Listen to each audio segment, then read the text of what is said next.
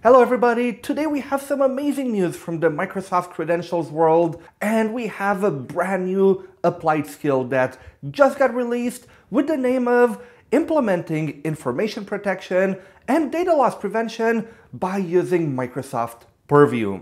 Did I mention the cost is absolutely free? You can take it from anywhere in the world. It's a hands-on credential, so you get a lab, you get to do a few tasks to prove that you know the topic, and there's no proctor, no scheduling, and no cost. I added the link in the description below, but let's take just a few minutes to cover what this applied skill is about. What do you need to know before you go take it? This way we make sure that you pass it from the very first try.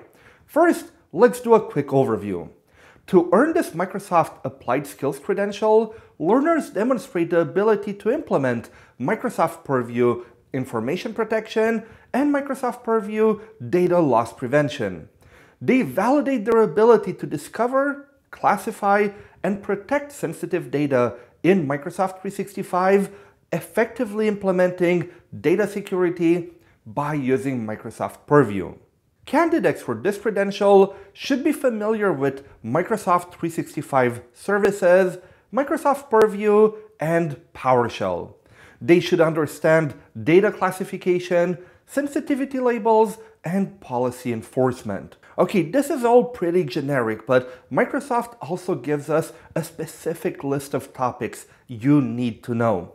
They are: create a custom sensitive information type, create and publish a sensitivity label, create and assign an auto-labeling policy, create a data loss prevention policy, and configure endpoint data loss prevention. So those are the 5 high-level things that you absolutely need to know, and we even have a bit more of a detailed version inside the study guide. So you know what? Let's take a look at it together. Okay, so to get to the study guide, go to the applied skills page. Again, you'll have the quick link directly in the description below, and then scroll towards the bottom here, and you have the study guide for applied skills. Click on it. This will open in a new page, and here we have what are the things or the tasks that you need to do at a glance. So before you take the applied skill, make sure you're able to do all of those things. Create a custom sensitive information type that uses a regular expression, or create a custom sensitive information type that uses a keyword list or keyword dictionary. Create a custom sensitive information type from a built-in sensitive information type. Create a document fingerprint classifier. So those are all the different things that it might ask you to create part of the applied skill lab, and if ever you have a guide, you have a supporting module from Microsoft Learn that will teach you how to do those things. But I highly encourage that you've already done those, or you're trying, or you're going to try to do them in your lab environment before you take the applied skill. And then for each one of the tasks that we talked about in the slide, you have what are all the different things that it might ask you to do. For example, do you know how to enable sensitivity labels for files in SharePoint and OneDrive? Maybe it's something that was already done for you at your company.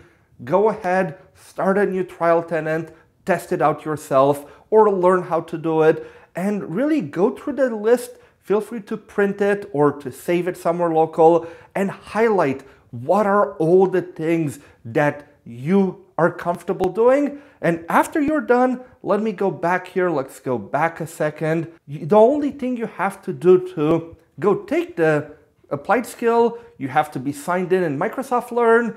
Then you go to the bottom here, agree to everything, click on start, and you are ready to take the applied skill. So now my question for you is this an applied skill that you are excited about? For me, definitely. Even if my main focus is not really security and compliance, it's something that I talk about regularly and I have to do myself a few times. Again, not my main job, but I still have to do it as an M365 admin. So I'll definitely study for it and then go take it soon. But Is it something you're interested in? Please let me know in the comments. And also, I have a challenge for you. Since we are in October, this is Cybersecurity Month. Share this video with your security and compliance friends or colleagues on LinkedIn. Make sure you tag them and then challenge them to take it. As soon as this video post goes live, I know I will launch the challenge to a few people I know. So make sure you do the same. Let's help everybody become more secure this Cybersecurity Month. And if you have enjoyed this video and always want to keep up to date with the latest Microsoft credential news, make sure you like the video and subscribe to the channel. Thank you very much again for watching.